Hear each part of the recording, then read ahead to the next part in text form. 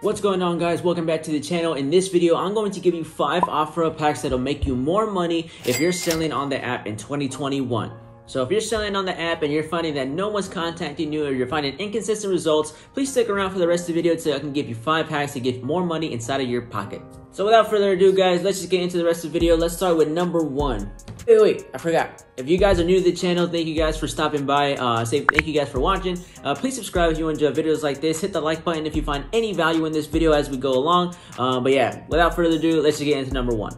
Number 1 is to take consistent pictures. So not only is it important to take good pictures, but consistent pictures give you sort of a branding, and it'll allow people to it gives you a more professional look as people are scrolling through the app, and probably will allow people to pick your listing as opposed to all the others with people who are just hands in the photos, they have blurry pictures. How many times have you been on the app buying something and you see a blurry or really bad picture taken and you just move on to the next one?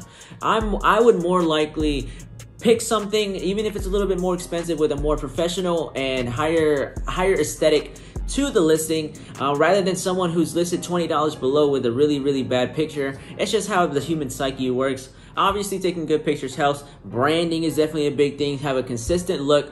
Offerup is sort of like Instagram. Nobody really goes into people's profiles, but if they do go into your profile and they can see consistent pictures of whether it's if it's a blank wall, it's behind this wood table, a consistent look will definitely give you more professionalism sort of vibe to your profile, and will hopefully increase into giving you more sales. Number 2 is going to be SEO, or search engine optimization. So if you don't know what SEO is, it's basically a way to increase traffic to your website, to your post, to your listing, whatever that may be. It's just basically a fancy word that gets people to whatever you're trying to sell.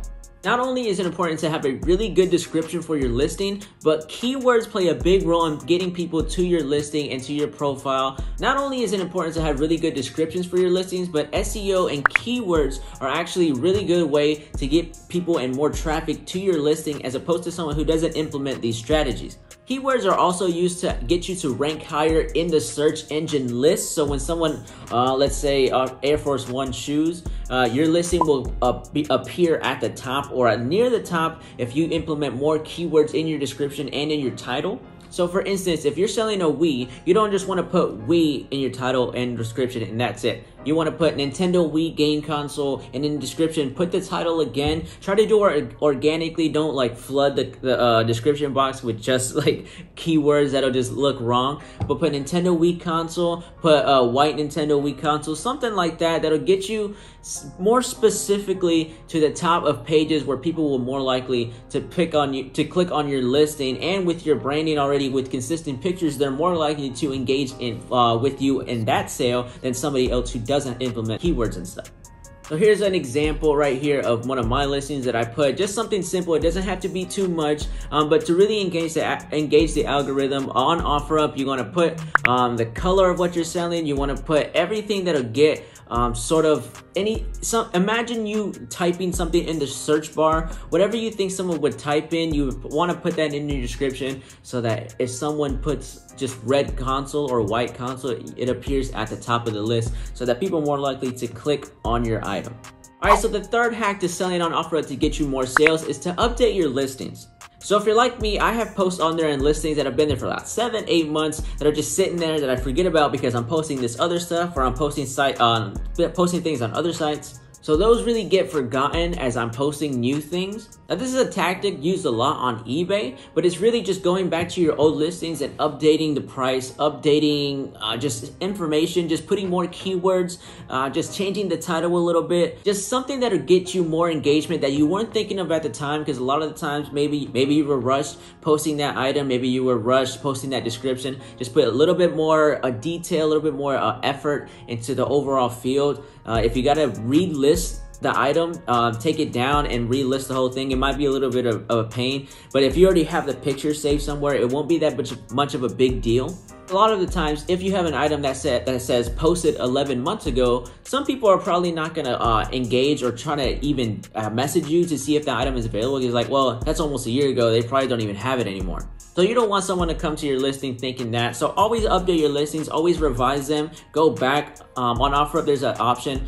There's an archive button. If you don't even like the listing anymore, just archive it and just get it off. The archive, save it for later, and then you can go back to it and repost it if that's what you want to do. But yeah, adding keywords, relisting, updating the listing, definitely a tactic you can use to get you more sales on Offerup. So number 4 is to be responsive.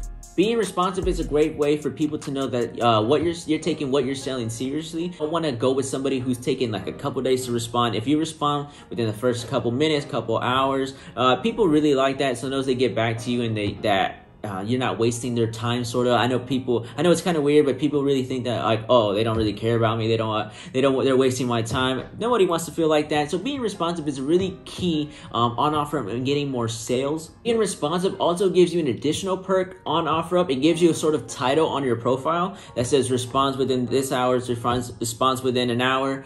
So it really gives people just sort of clarification. Oh wow, this person really responsive. They'll get back to me soon. They're not going to ignore me. So they'll tend to want to go with somebody who's actually more responsive than somebody else. Another important thing with being responsive is that even if you're late to getting back to a message, whether that be it was an hour ago, a couple hours ago, even a whole day or 2 days ago, always respond back even if you're late. Be genuine about, hey, I didn't see your message, say you missed it, say you were at work, you were driving, I just totally forgot it. Be completely honest. Most people will be okay with the honesty and will more likely be willing to continue the negotiations or talks or answer the questions. I usually be like, hey, sorry I missed your message, I'll put it right here.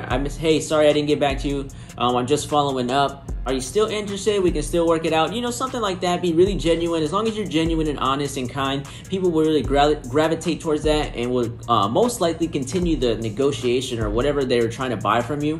Like I said before, nobody likes to feel like they're being forgotten or their time is wasted. So you really want to be kind, have great customer service. The better customer service you have like a business, more people are going to tend to go with you rather than somebody else who has like a couple reviews with no response time. It's definitely an easy way, an easy hack to get you more money on Offerup.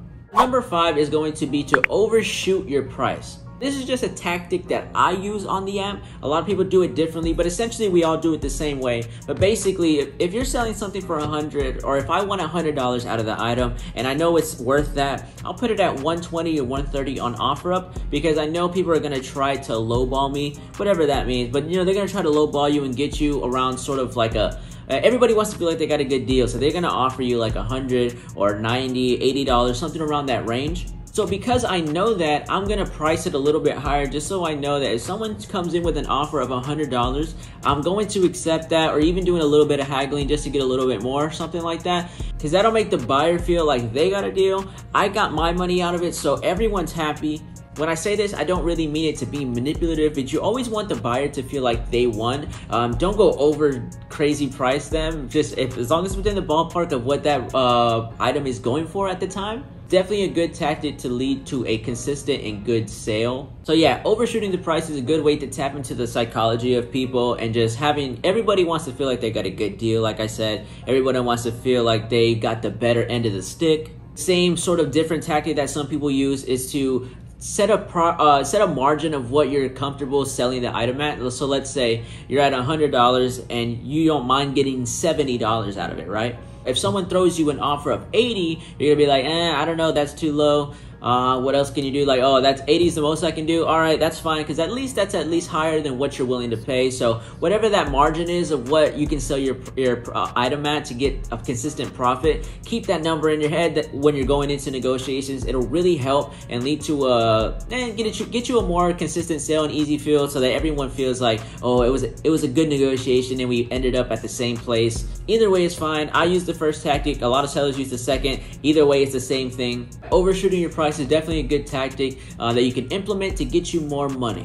So yeah guys, those are the 5 hacks that I use to get more money and more sales on Offerup. Hope you guys can implement those and get some more money into your pocket. Again, if you find any value in this video, please hit that like button, subscribe for more informative videos like this. If this is your first time to the channel, thank you guys for watching. Please like and subscribe if you enjoy videos like this. But without further ado, like always guys, follow me on Instagram, DM me questions, DM me, follow me if you have anything about Offerup. Hey, is this legit? Is this guy trying to scam me? Please DM me. I get to all DMs. Like I said, I always say I have a full-time job, so I'm gonna get to it as soon as I can, but I will get to it. Thank you guys for watching, and I will see you on the next one.